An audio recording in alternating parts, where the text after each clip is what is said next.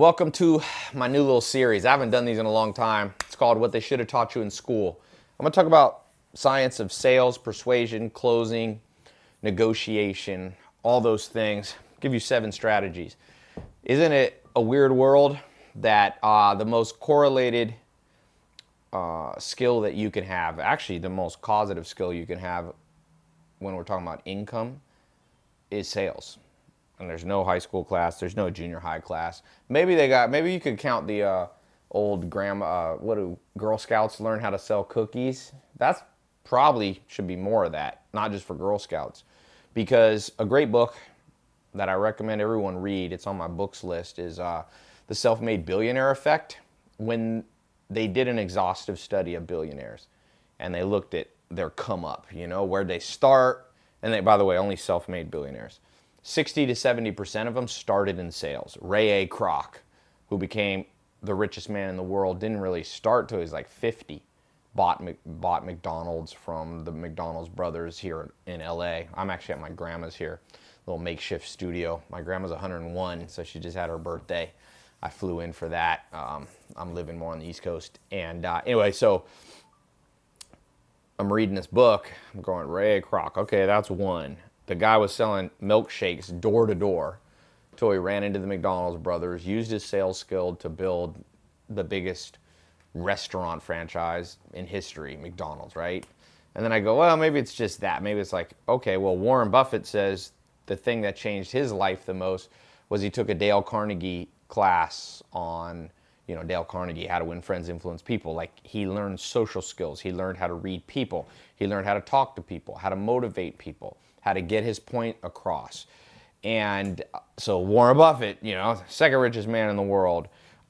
You look at Bill Gates, the story of Bill Gates, who was 17 times richest man in the world. What did Bill Gates do? When he was 16, 17 years old, he used to get on the phone and call. And he has stories where he would lower his voice because he didn't want people to know that he was like under 18 years old. And he'd be like, oh, yes, this is William Gates. I would like to call you. And so sales. Steve Jobs. What was Steve Jobs like really good at? I mean, he was an inventor, designer, creator, sure. But what's like when you like go down and nitty gritty read the story? It's the story.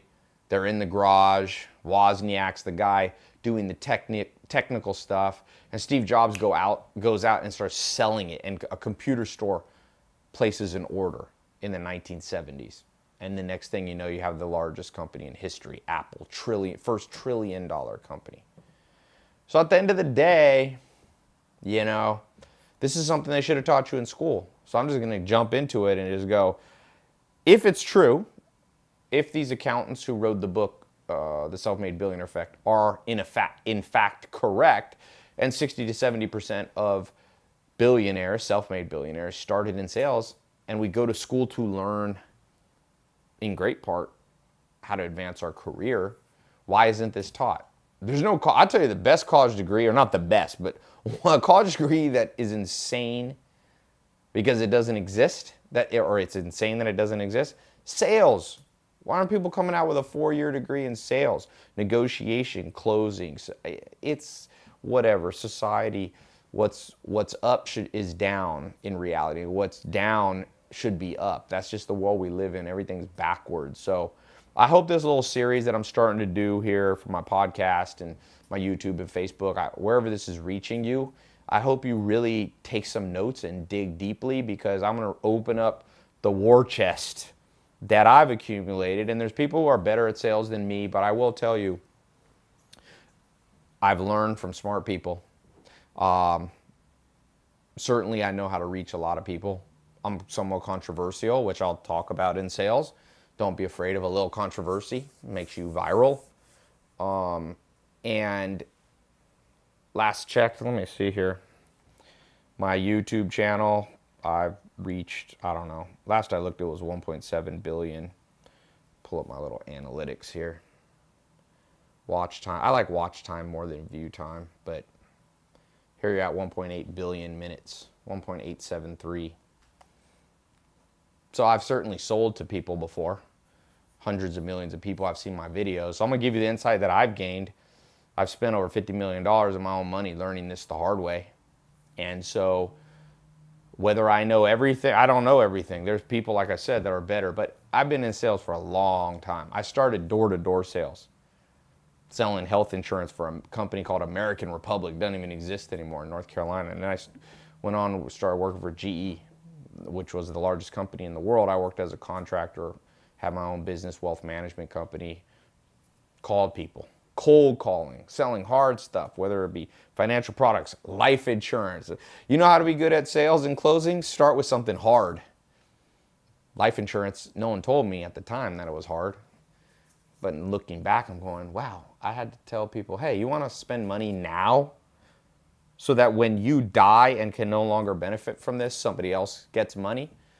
But I was able to sell a lot of that and build a company with 6,000 customers in almost 50, I think all 50 states or close to 50 states. And, or was it all 50? I don't know. We had 45 plus states, and most of that was on the phone. Phone sales are hard. Now I do in person. Now I've spoken on stages with 20, 30,000 people on them. So I'm not trying to brag. I just want you to know that this stuff is not being taught to you out of some textbook that a bunch of academics put together, compiled. I am going to give you some tips from my mentors and my business partners. One of my business partner, well, my main business partner and I have now sold over $1 billion online.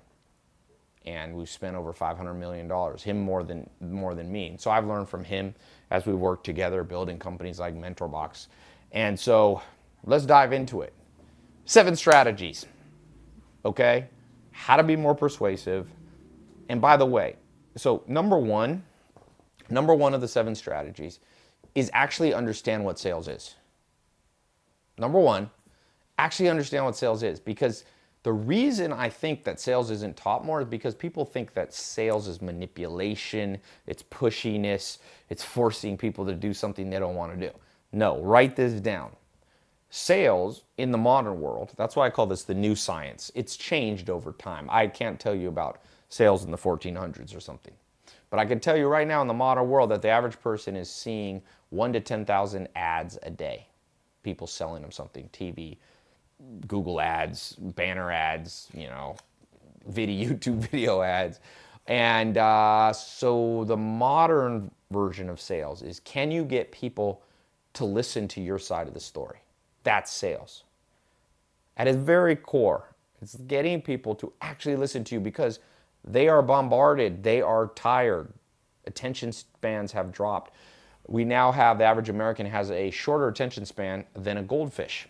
I think goldfish are like 6 or 7 seconds, and the average American's attention span is like 5 seconds. So that's a rough place to get your point across. Maybe you're an entrepreneur. Maybe you have a new idea. Maybe, by the way, you're not a salesperson and you just have a job. Well, what if you want a promotion? What if you want to be a leader and manage a team of people? What if you want to get a promotion? You're going to have to get other people to hear your side of the story. Not everybody's going to buy. See, when you go into sales with the perspective of how do I get everybody to buy from me, you're breaking the first strategy, the first rule of the new science of sales, which is it's not to force your way on people.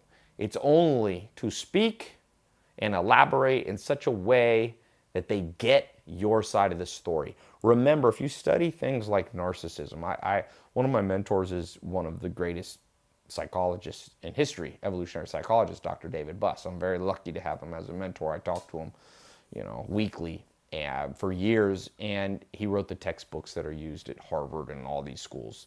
He was at Harvard, now he's at University of Austin. And he wrote the book on evolutionary psychology, the textbook. And what he's taught me about narcissism is that, see, scientists, this is why you have to learn sales. If you go back to the old beginning psychologist, Sigmund Freud, let's say, Jung, these beginning people, they begin to understand that there's this part of the mind that's very deep below the surface. It's called the subconscious, and they divided it up in weird ways. You had the id, the driving force, and then you had the superego, which was kind of like the voice of morality telling you what to do, and you had the ego and all this stuff, right? Forget that. That's kind of old science. But one thing we know is that humans are driven by subconscious subconscious factors. You can call them instincts. You can call them subconscious is a good way to talk about. Sigmund Freud called it the preconscious. You have the conscious, the preconscious, the subconscious. Okay. Well, here's why this is important for you today.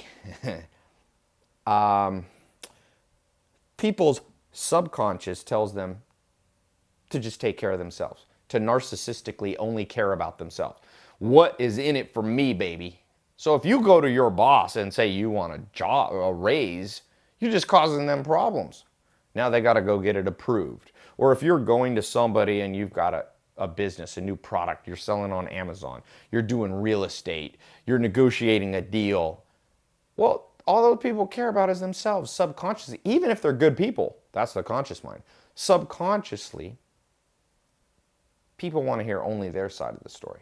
So they're listening to you, but they're not hearing you. You see, they're listening to you. And if you're not good at sales, people will listen to you, but they won't hear you. You see what I'm saying? It's going in the auditory, it's going in the ear, but it's not computing in the brain. They're not going to change. They're not going to do something just because you're a good person. No. And that's called the theory of the mind. And when we're born, we're very selfish. Every baby is selfish. You get on an airplane with a baby, they don't care if everybody around them will be disturbed. A little baby will scream if they don't feel good. Now, by the time you're about 5 or 6, you begin to notice you're not the only person in the world.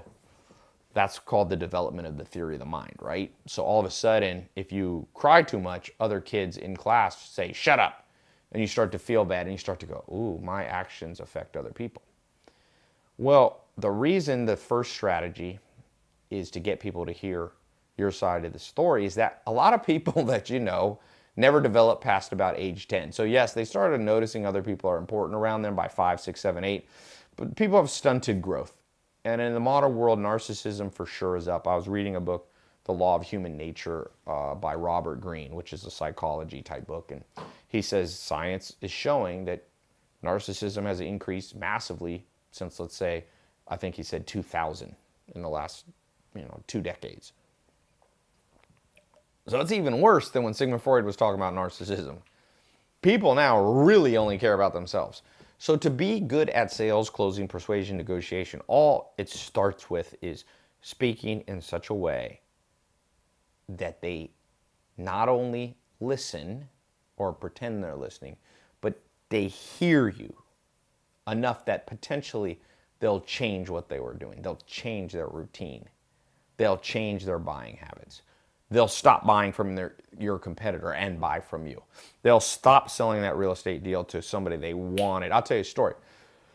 I knew a guy who was a master at sales. He went in to buy, I don't remember all the details now, this is a while ago, but he went in and it was a real estate deal.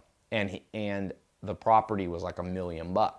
And they already had somebody who was going to buy for them for $1 million. Oh, I remember this. I remember it. It's a story. It's a famous story. And so he went to them, and he didn't even have $1 million for the property. And he said, I can give you $950,000. Now, normally that's the worst sales pitch in history, right? They had $1 million for their house, and he was offering them $50,000 less. Don't hold me to the exact numbers, but something like this. But he told him a story before he made his offer. He said, this house is important to me. I just moved back to the area.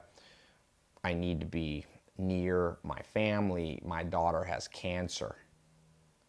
And I need to be close to family and take care of her and so on. This house is a perfect fit. It allows my family members to come, so on and so forth. And he told him a story. He wasn't even trying to sell him. Or maybe he was a master of the new science of sales. I don't know.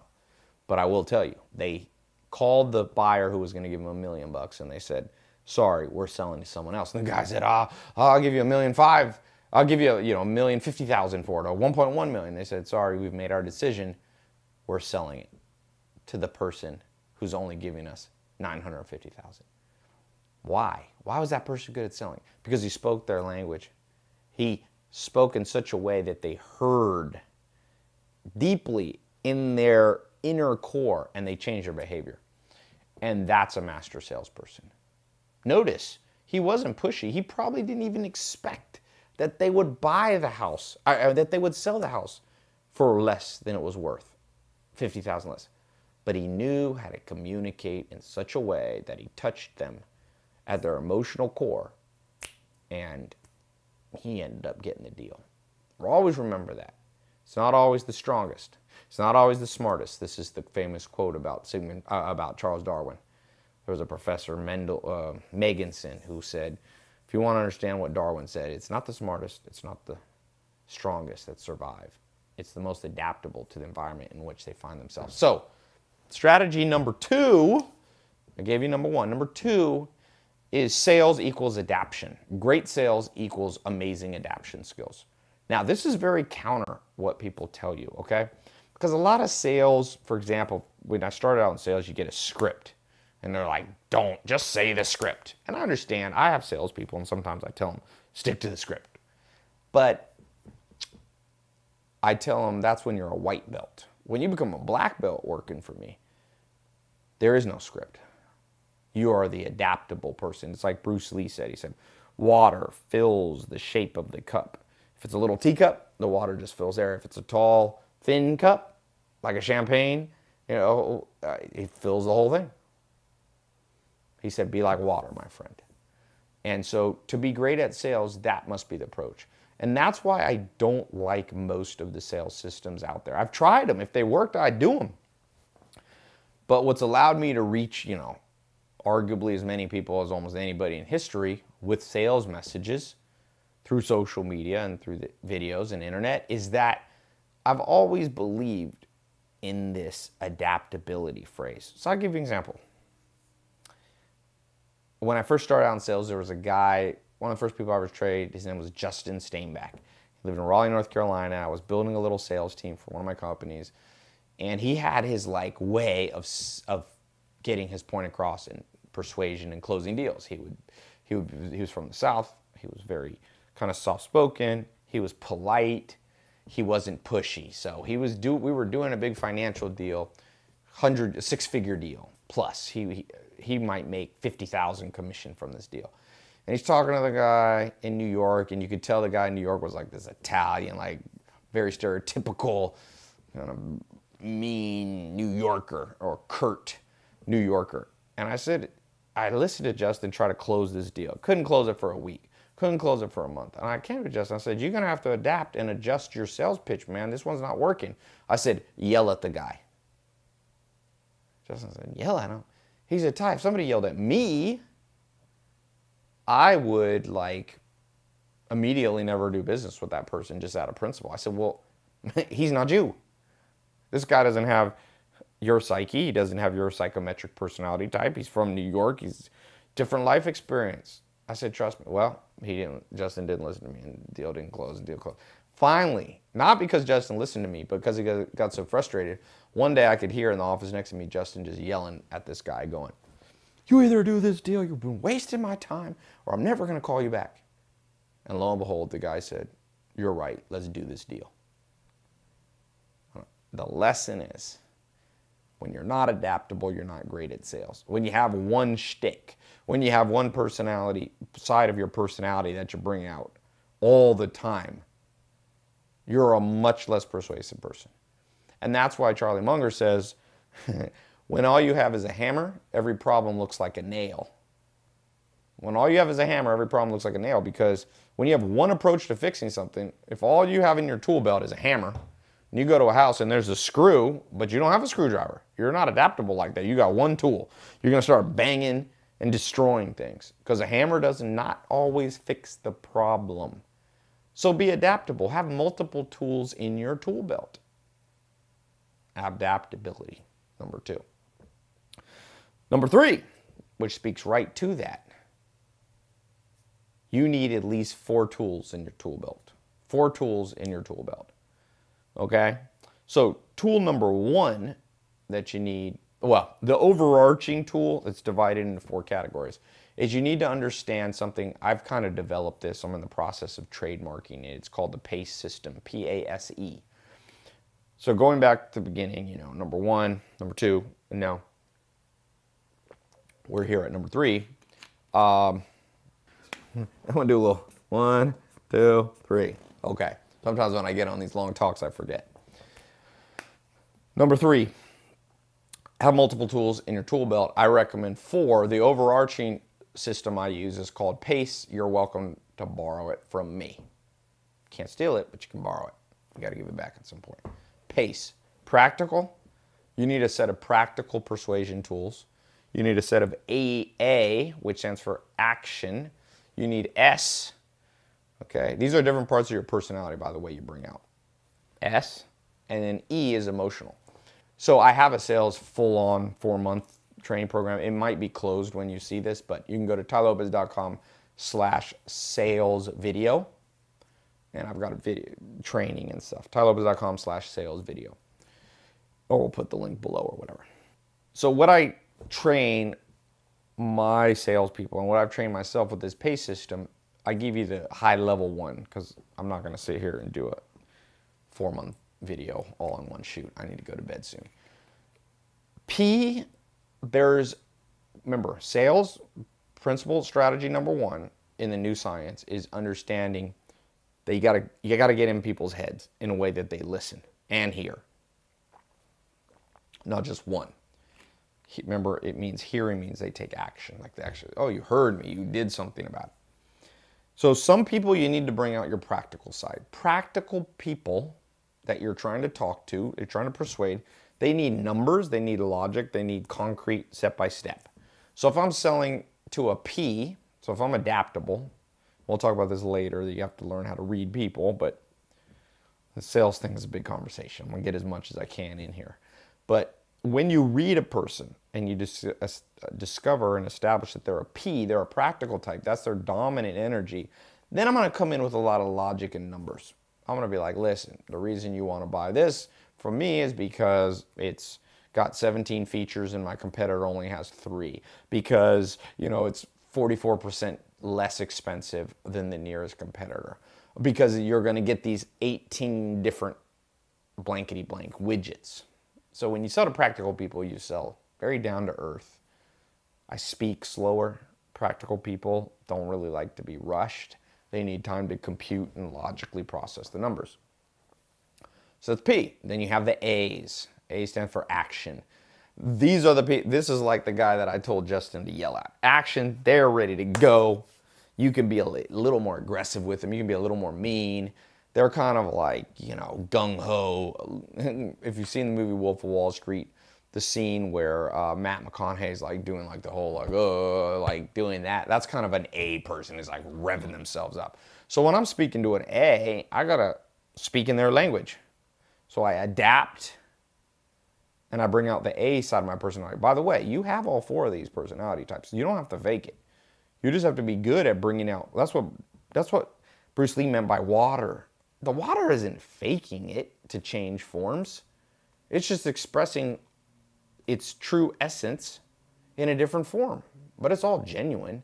You don't see water. I mean, if I take this water and I pour it in a pan and it goes wide, I don't go, oh, that water is manipulating the situation and not showing its true self. No, it's water takes the shape of the vessel. So I'm not asking you, or when I do sales, I'm not asking you or my salespeople to be disingenuous, because we've all been around a salesperson who's like cheesy and fake. That doesn't work. But there's a part of me that's P, practical. So when I speak to a P person, I bring out that practical side of me that likes to know what's going on in a nice, orderly fashion, numbers way. There's a part of me that's A. So when I speak to an A, I'm like, yo, get with the program. This is the best thing out there.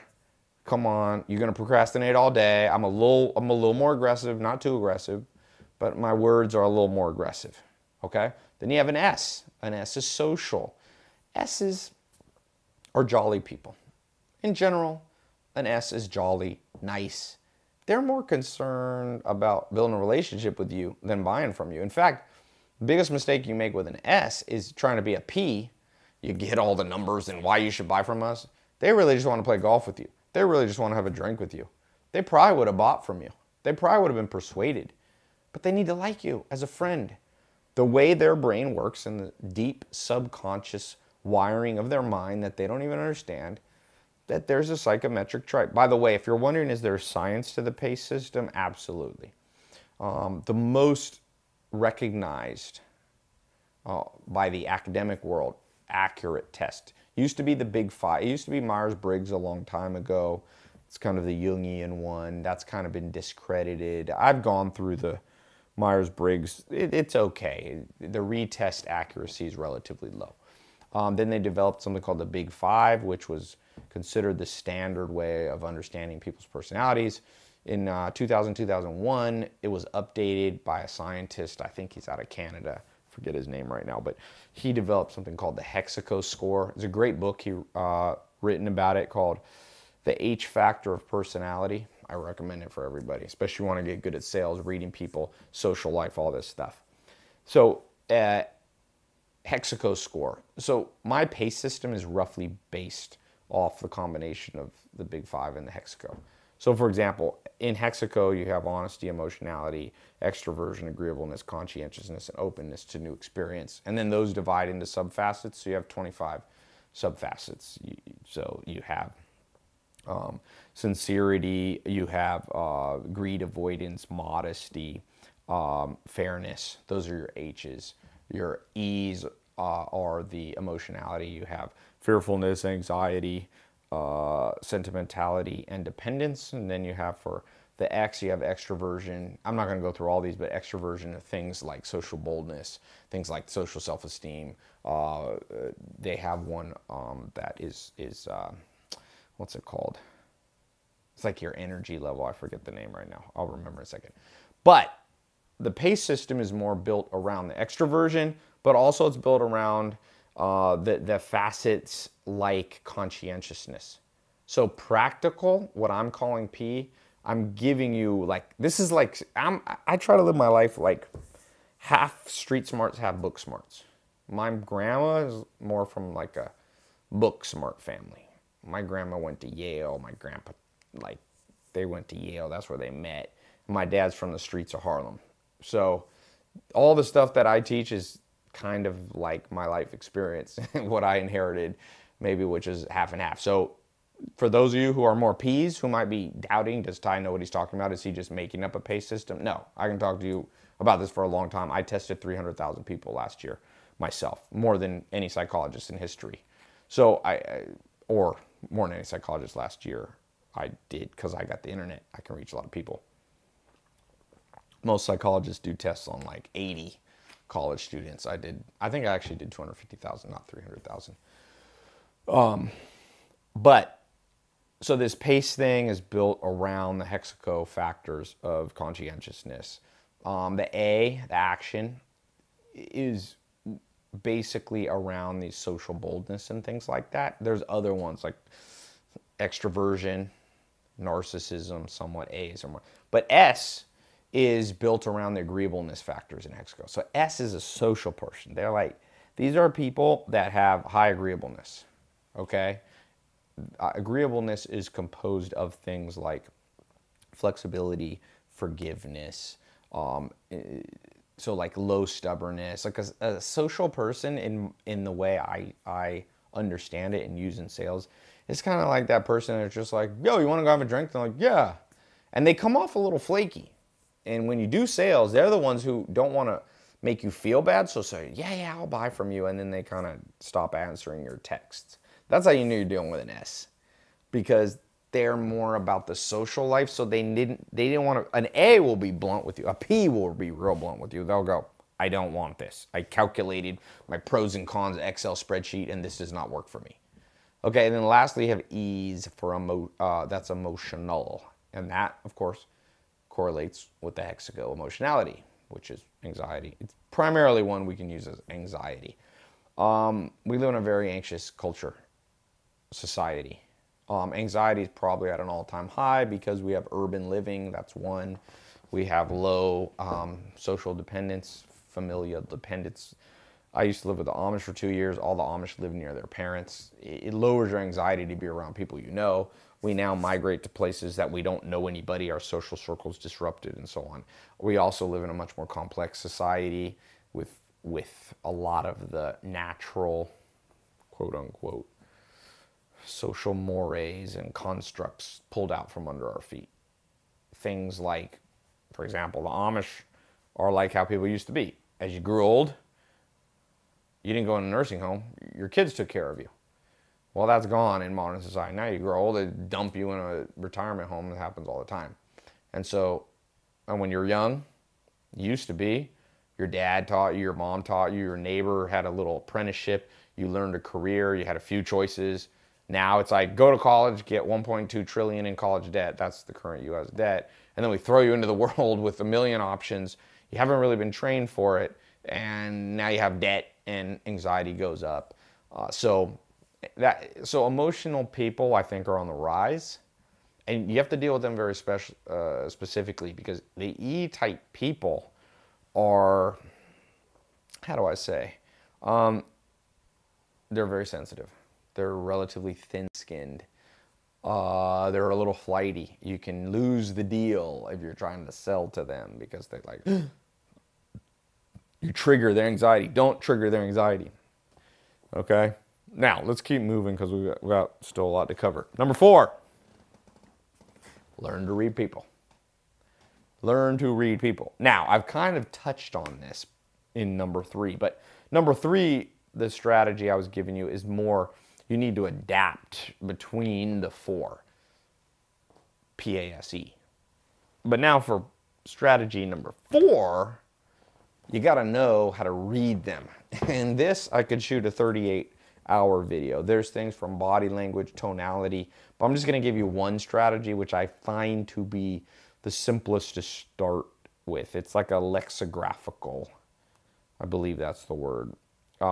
It's word-based, vocabulary-based, okay?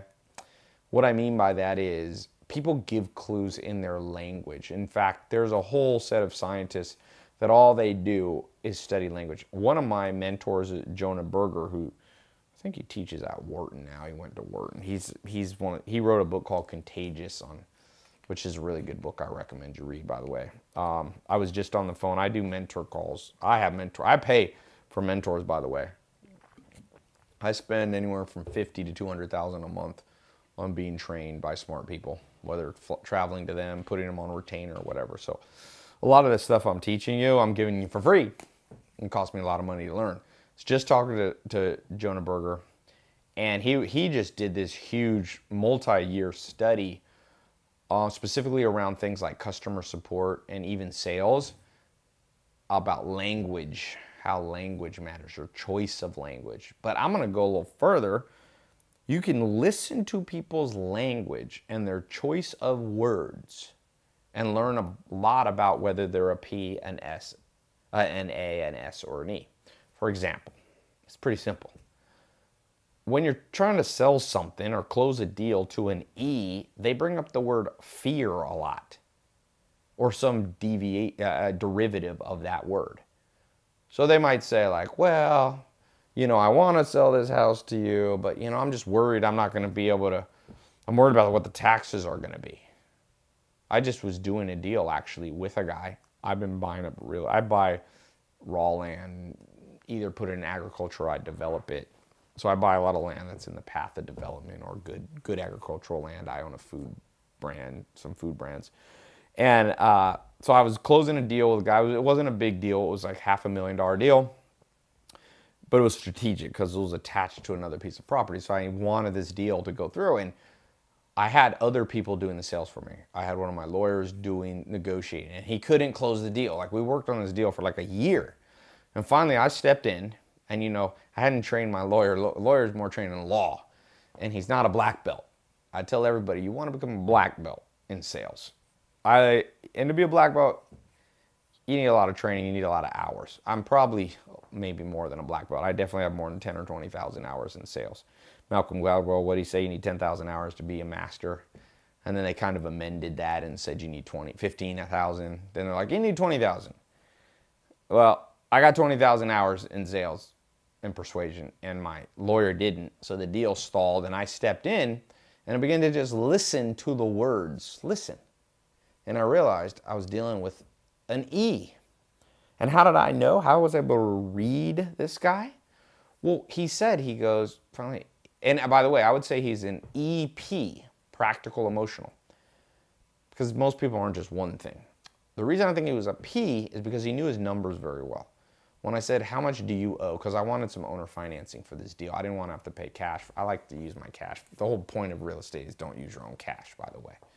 When you look at non-leverage returns on real estate, it's not really that good. Business is better. So when I buy real estate, I want to do it pretty much cash. So I go to this guy and I'm like, hey man, what's up? Like, I'm just listening. I don't actually say. I'm thinking in my mind, like, I guess get him talking.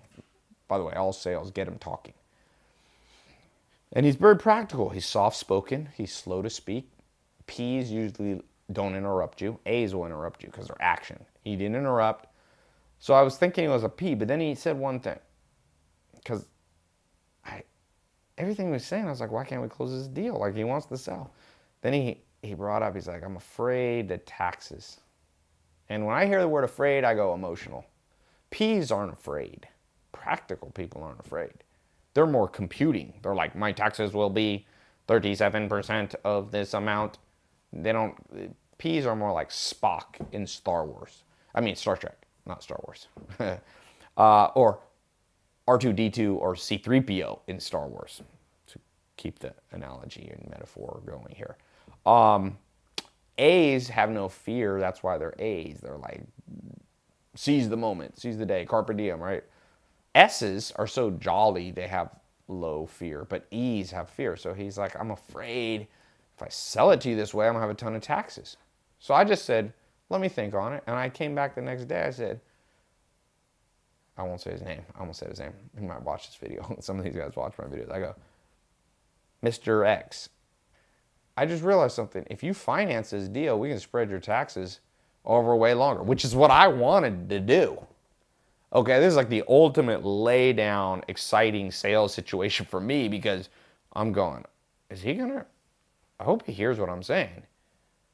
But since I was speaking his language and I brought up fear, I said, I know you're afraid of taxes, man, that sucks. I'd be afraid. And I start repeating the words back to him. It's not mirroring. Mirroring I don't really agree with, but it's like a dimensionalizing pacing that I call it. And I just said, hey, I think, look, man, yeah, I'd be afraid too. I got a way. And then I switched to P. I'm like, here's a practical way. I'll pay you over time. I'll pay you over 5 years. This will defer a lot of the taxes. We structured the note. You don't have anything to fear. And he said yes, like literally within 5 minutes of me saying that. And the deal closed. I closed it when my lawyer couldn't close in a year or something. Other people had worked on this guy too. This property had been sitting there, I think, for sale 6 years. And because I understood how to read people and how to adapt, and I understood how to get people to hear him, I didn't manipulate him at all. He was excited. It's the ultimate sales situation where they're like more excited than you are. And deal's done. I signed that deal. I actually posted it, I think, on my social media, the HUD form. Closed the deal. It's a beautiful piece of land with a lot of potential. A lot of potential. So that's how you start. You listen to words. So P people will speak in numbers. I'm listening for numbers. If they start saying 33%, if it's my tax bracket is this, and if they sound very robotic, I go P. If they're using robot words, they're P. If they begin action-based words like, hey, like, I emailed you yesterday. What's taking so long? Then you know you're dealing with an A. Impatience, A, action. If they say, what do we need to do to make this go forward? Or if they're a little bit just aggressive at all, aggressive choice of words. In fact, I remember one of the first times I ever did a phone sale. I had built, I started doing it. I started as an entrepreneur when I was a teenager, and I was one of the first people to do internet, use the internet to get customers, for sure, because I was one of the first people on Google AdWords. We're talking way back in the beginnings of the 2000s, and I built a funnel. I was like, if you want, I forget what it was either life insurance or like financial planning, and this guy, I still remember, I think he might still be a customer. I sold the company to my business partner when I moved back to California, but he might still be a customer. Anyway, I get on the phone, and the dude was like, he had filled out a form asking me to call him, but he must have forgotten. So when I called, he's like, why are you calling me at night? And I almost like got scared and gave up, but I'm an A. And I was like, I just told him, I was like, because you told me to. So I didn't realize, I knew nothing about PACE, but in hindsight, he was an A Because that's something an A would say. Bluntly, like, why are you wasting my time? Why are you calling me? It was like 7 at night I called. Because on the form, he's like, call me after 6. So I just told him, as an A back, I was like, because you told me to call you right now. What am I supposed to do? And when A meets A, he understood me. And he was like, oh, okay. And he turned into my first big customer. I remember I made like $10,000 on a deal with him, which was a lot to me back then. And so unknowingly, now I would know how to deal with that. You know, if an A comes at me with an A, I usually hit them back with the A vibe. If somebody hits me with the jolly, and you may call that mirroring. Again, we'll touch, maybe if I have time, I'll touch on what I think of mirroring. There's advanced mirroring, which I believe in, and there's the cheese ball mirroring, which I disagree with. So I hope this is showing you how matching their language that's already in their brain, their primary driving energy, you become very persuasive to them. Okay, number 5. Maybe I'll touch on this mirroring thing as number 5. Number 5 strategy. Forget most of the stuff that's being taught out there. I'll tell you why. The science has been updated. We have social media. Like I said, a lot of the science was based back then. It was done weird academic research that was done on Ivy League campuses to 80 students. I mean, a lot of this stuff with social media, you can learn more about psychology than any psychologist ever. I post a picture, get 100,000 likes on Instagram. I post another picture, it gets 50,000. Well, psychology is like one's more appealing than the other. And I delve deeply into it, look through the 32 cognitive biases, blah, blah, blah, all this stuff. So let's talk about what I think is flawed in a lot of what you're going to read in certain sales books and strategies. One of them is mirroring. So there's cheesy mirroring, which I don't believe in, and there's advanced mirroring, which does work. I just kind of gave you an example of advanced mirroring in strategy number 4. But strategy number 5 here is ignore a lot of the stupid sales stuff. Here's an example that's been taught for years to people. God knows how many people have failed with this. It's this thought of mirroring. So you go to a meeting and the person's kind of lean forward and speaking fast. So you mirror them, and because the concept is that people are narcissists, so therefore they want to see themselves in you, which is definitely a little bit of truth and a lot of falsehood to it. I mean, look, opposites also attract. Like, I've always been attracted to blondes. Not only blondes, but certainly I'm not attracted to women who look like me. This is an absolute given. Maybe I'm a narcissist, but I ain't a narcissist to the point where I want a little Tai Lopez woman popping up on a Tinder date. That's definitely going to be a swipe left. Okay, so that kind of mirroring that's taught is very cheesy, and I'll show you why it'll backfire and just practical. Okay, if you happen to meet an emotional person who's high on anxiety, and they lean forward and they start speaking fast because maybe they're a little uncomfortable in the situation, if you start doing the same thing, you heighten the emotionality and you heighten their anxiety. In fact, I like to do anti-mirroring. When I'm speaking to somebody who's like, oh my gosh, I'm really like worried, and I don't want to get neurotic like that. I don't want to be speaking that way. You don't want Woody Allen meeting Woody Allen, right? That vibe. So there's a time when you do anti-mirroring.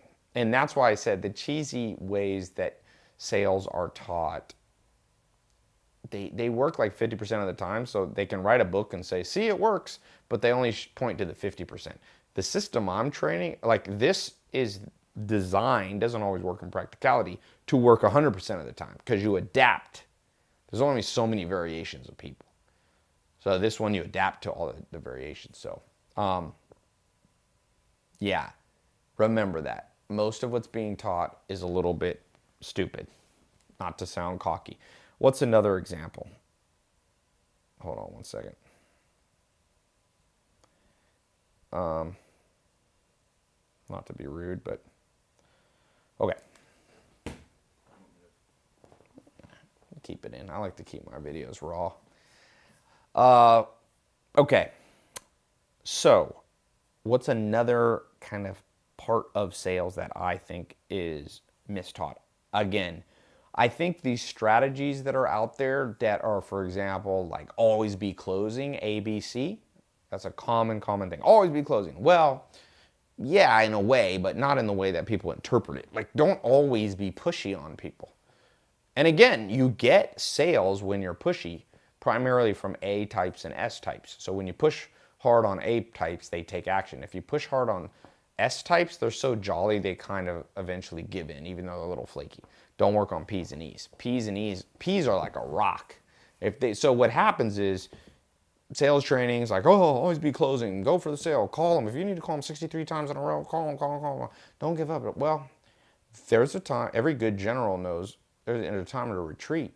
You regroup and you come back later. There's lots of deals that I do that I realize I'm not going to close them now. I retreat and I put them on my CRM and I call them back in 6 months or 12 months or 18 months and I close the deal then. There is a natural progression and timeline to sales. So I don't like the always be closing thing. What I'd rather be always be listening. Now that sounds cheesy, but what I mean is always be reading. How about always be reading people? ABRP. It's my new one. It's not quite as catchy as ABC. I guess ABC catches on because it's like alphabetical.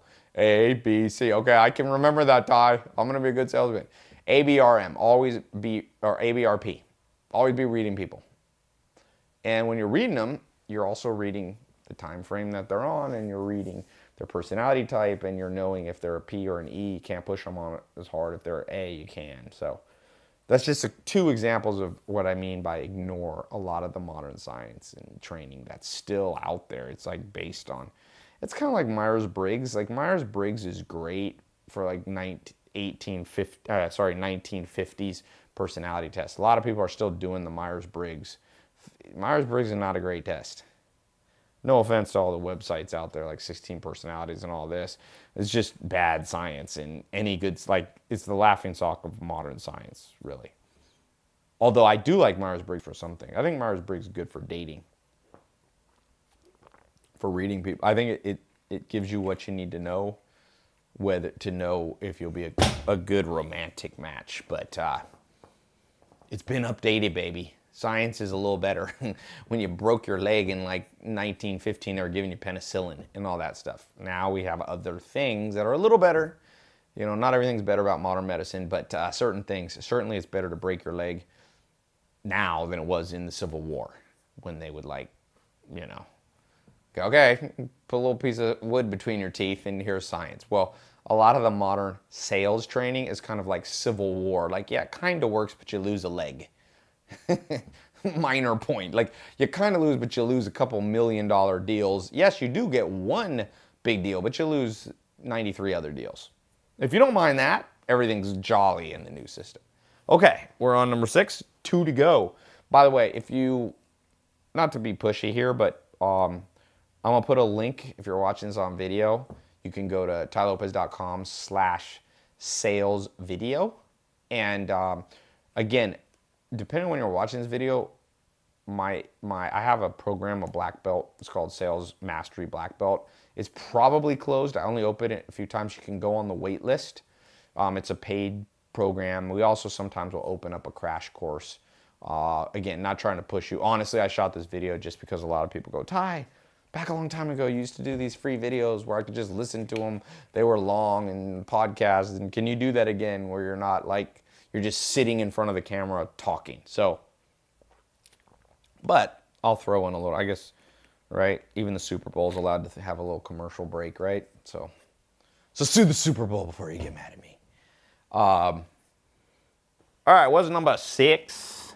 What do you need to know in the new science of sales? Strategy number 6 is, survey says, learn to use the internet. New science of sales, I still see people forgetting to use this thing called the internet. It is very powerful. It is like, you know, the goose that laid the golden egg that they used to tell in childhood stories, or Jack and the Beanstalk. Wasn't Jack and the Beanstalk about like they were trying to, yeah, but there was some money thing in it or something. I forget what it was. Somehow related to money. Maybe I'm mixing. About the beans. Okay, I'm thinking of the goose that laid the golden egg. That's what everybody wanted. Sorry, my childhood story knowledge is very weak these days. I'm kidding. I'm not quite a child anymore. But the goose that laid the golden egg, it exists. The money-making machine, money on trees, it kind of exists and kind of doesn't. At the risk of being accused, I get accused sometimes of being get-rich-quick scheme. Tai sells hopes and dreams. He should sell depression and nightmares. That's what I'm going to start saying. Shame on me for selling hopes and dreams. What else are you going to sell? By the way, you want to be good at sales? Sell hopes and dreams. Real ones, not fake ones. Maybe what they mean is Tai. When people don't like me, they're like, Tai sells fake hope and dreams. Not really. If I tell people you can make a living without being a 9-to-5 cubicle job, is that still like... I remember when I first started telling people to sell on the internet, it was still kind of new, and people were like, internet, man. And then like billionaire after billionaire was created after dropping out of college with the internet, and people were like, okay, maybe there's something to this. I got asked to speak with Chris Paul's a friend of mine, plays in the NBA. We got asked to speak at this community service government. It was kind of a government thing. We get there, it's all these kids, and it turns out, I did not know this, the program is like to encourage kids to go to college, which is great. I have nothing against that. I was happy to be there, and they come around, they got the big camera on Chris Paul, and they're like, Chris, tell the kids why they should stay in college. Why did you stay in college? And he's like, I didn't stay in college. I dropped out and was drafted by the Charlotte Hornets and went on to make a lot of money. I think this year or last year he signed a $150 million contract or something like that. And then they're like, Tai, you've been successful as an entrepreneur. Why'd you stay in college? And I'm like, yeah. And then afterwards, me and Chris looked at each other like, I think they invited the wrong two guys here. But anyway, going back to whatever I was talking about, hopes and dreams. What was I saying? Meandering like I do sometimes. We want to rewind my brain. Going back 5, going back 6. Number 6 was... Golden egg. Thank you. Thank you, Zach. Zach has a great memory, actually. He is the Rain Man of my friends. Definitely. How many jelly beans did you drop? Or whatever it was, Tic Tacs that he dropped. Remember that in Rain Man? Toothpicks. 463. Learn to use the internet to sell. It becomes an extension. It works when you're sleeping. There is nothing that sells better than the internet. If you don't believe me, ask Facebook. Mark Zuckerberg, who runs the ad platform. That's how they make money on Facebook, by the way. Google, ask Google. Largest part of Google revenue is from ads. People are like, Tai, everything should be free like Google. I'm like, are you stupid? Or just ignorant? Or both? Combined. Stignorant. Stupid/ignorant. Nothing's free in this world, by the way. But the internet is as close as you're going to get to a money-making machine for your sales. So build a funnel to generate leads. That's what I started doing back in 2002. It worked when I was in the nightclub business. I used the internet and email marketing to continue to drive new people to the clubs and the nightlife events that I ran. And I've had thousands of people show up to the point where my biggest problem was the fire marshal shutting things down. I see nightclubs and they're just like, I go to Vegas, these massive nightclubs. They don't even collect people's email address. If I own one of those clubs, I go, we got a faster line, short line, and a fast line. We got 3 lines. VIP line for the people who buy tables. You buy a $50,000 table in Vegas, you get in without waiting. Then we got the second line, which is like the preferred VIP line. That's just people on our email list or our text list. You double opt in. We send you, add your email. Here's an iPad. You fill it out. I used to do something similar to this. And then the third line's for everybody too stupid to join the email list. They got to wait in a long-ass line. Well, guess what? They would be collecting hundreds of thousands of emails. Then once a month, they could go, if you're in Vegas, we're doing a special thing here. But no, people are still trying to do old school sales. There's people with Rolodexes, or there are people even using CRMs. They're not properly using their email list. They're not properly understanding how to create a lead generation funnel. They're not using social media. By the way, social media is extensions of internet. I got millions of followers because It's like a very long, large sales funnel. If I get 100 million people to watch my stuff, the top of my sales funnel is automated, and it's not in the 7 figures. It's not in the 8 figures. It's in the 9+ figures. That's a lot. And therefore, whenever I need to sell something, when you start with the top of the funnel wide, you make a lot of money, even if only a small percentage of people buy. And so you got to master the internet and the digital age. If you're still 100% reliant on, and a lot of salespeople think they're up to date. They're like, look, Ty, I'm on, Infusionsoft, or look, Ty, I'm on Salesforce. And I'm like, woo, you figured out a CRM? We were using CRMs in '02. Okay, '02. That's not up to date. It's like you're almost 2 decades away from that. What is even more cutting edge? SMS marketing. There's chat bots. There's simple email lists, but an email list needs to be emailed often, or else it gets stale, stagnant, and people don't open because they don't know who you are. Your unsubscribe rate and your complaint rates go up, and then your delivery goes down. So you got to develop out like a full 360, to use an old cheesy digital consultant word. Go 360, man. Like, you got your social media, you got your phone sales, you might even still be sending out letters, you have your email list, you have your SMS, boom, boom, boom, you have your video marketing, you have your Instagram, your Facebook. Get 360 on this thing. Trust me, I can tell you, people accuse me of whatever they want. People love me, people don't always love me. But nobody says this dude doesn't know how to reach people. And nobody says Ty doesn't have a 360 funnel.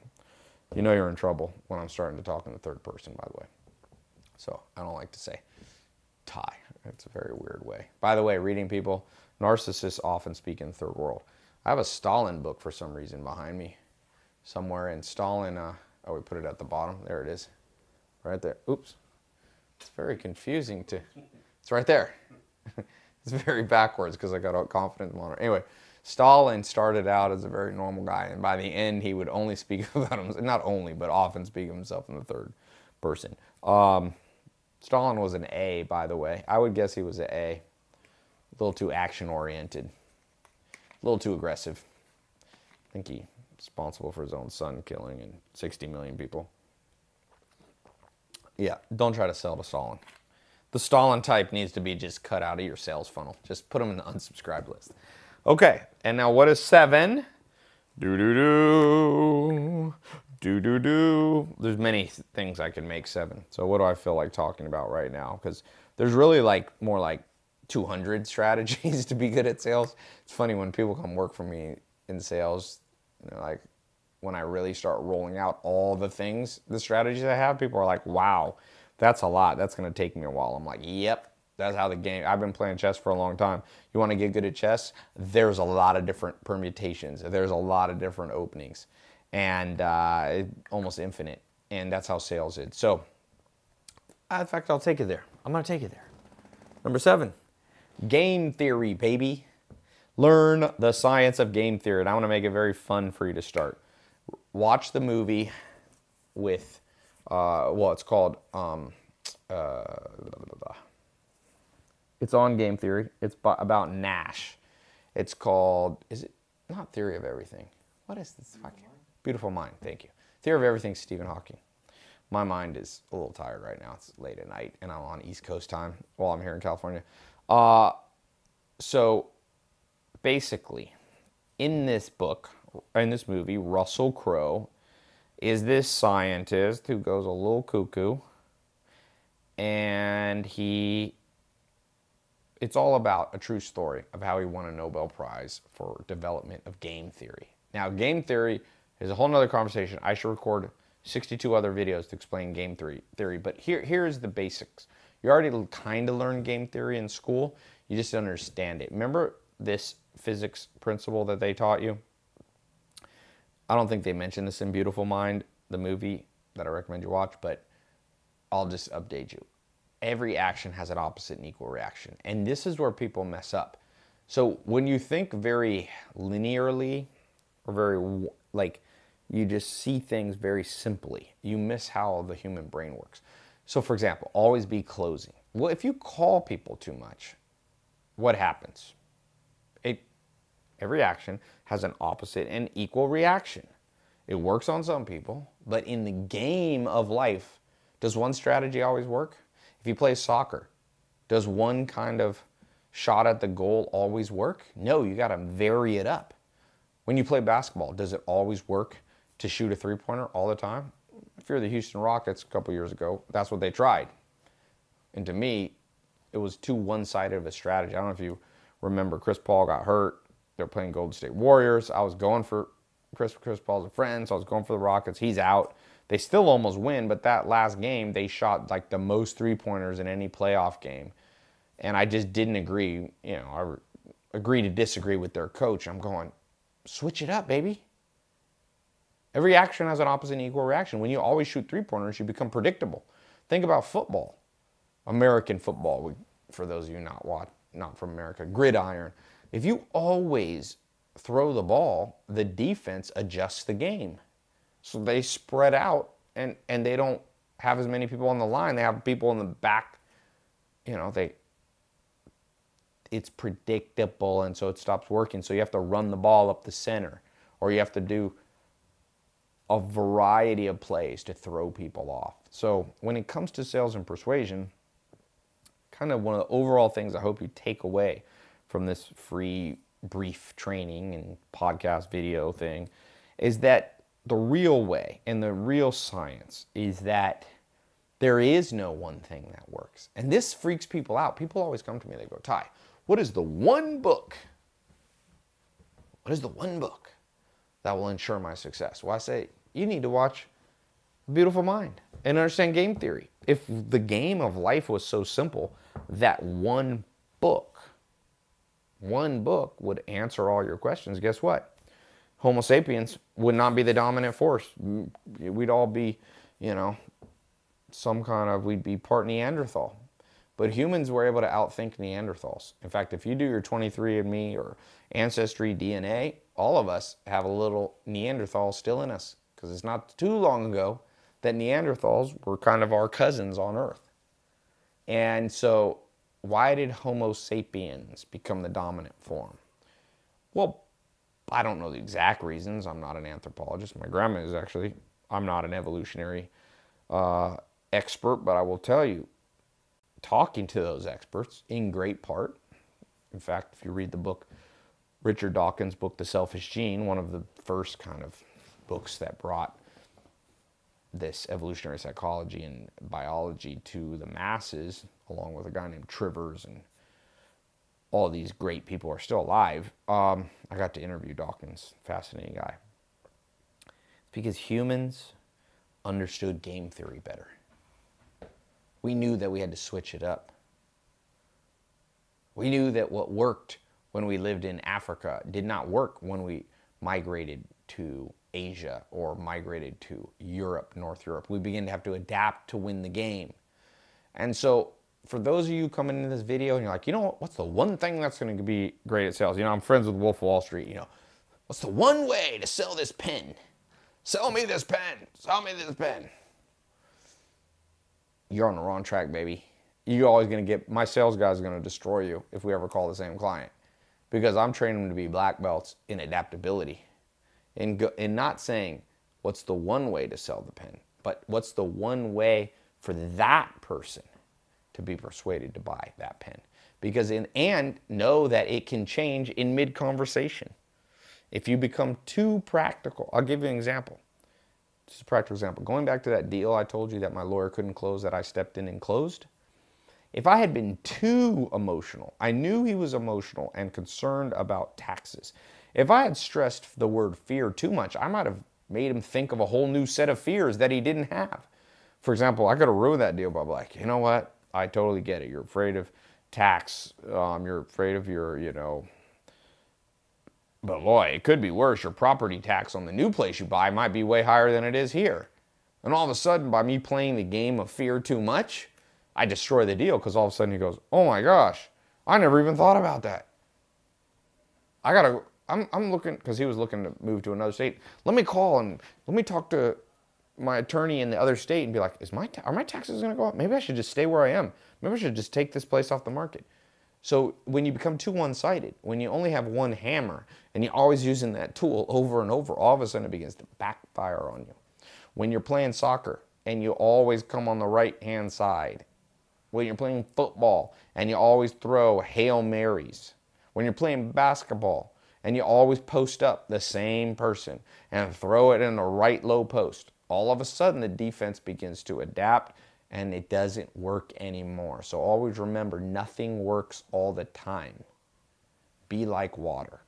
Be like water, and you will have tremendous success in persuasion, sales, closing, and negotiation. Okay? I hope that's been helpful. Now, they say that you get about 50% more retention in memory. Write a comment below. What is the number one thing you took away from this? What stuck out to you? It can also be something you disagree with. I am an A. I'm not afraid of a little controversy. What's something you really took away that you agree with, or something you really don't agree with? Leave a comment. I'll look through these and reply. And yeah, by the way, like I said, I've got a 4-month certification training program. And I also have, that'll get you a black belt. Not a real black belt, by the way, if you didn't know. But it's my it's my sales mastery black belt. It's a 4-month program, step by step. If you're watching this on video, go to tailopez.com/sales video. It may be closed because we close it often. So just go on the waiting list, or if there is the crash course available, you can take the shorter 10-day crash course and just wait until we open up the full course. I don't like to give all my ninja skills away, but I don't give them all in the black belt even. I have a red belt, which is the grandmaster. I do jiu-jitsu, so I use those belts. But I can get you to black belt in a pretty powerful way. I've seen this work. I've trained a lot of people. I've done a lot of sales. And yeah, training in that new science of sales. So I hope this has been helpful. Whether you get in the paid programs or you just watch this free one, I hope you get some value from it. And yeah, leave me a follow if you're watching on YouTube or Facebook or IG, or if you're on my podcast, if you wouldn't mind, leave me a little review. Leave an honest one. You can just be like, what was the one that Borat did in that thing? Akya or Nish Nish? That was maybe Bruno in one of the ones. He tells, anyway, I'm not going to go into that. Yeah, leave me a review. Tell me if it's any good. Tell me if I seem to know a little bit that could help you, bring you value, or the inverse. All right? So welcome to the series, by the way. Be watching. I'm going to try to do them a couple times a month. What they should have taught us in school. The new science of sales. The 7 strategies. Good night.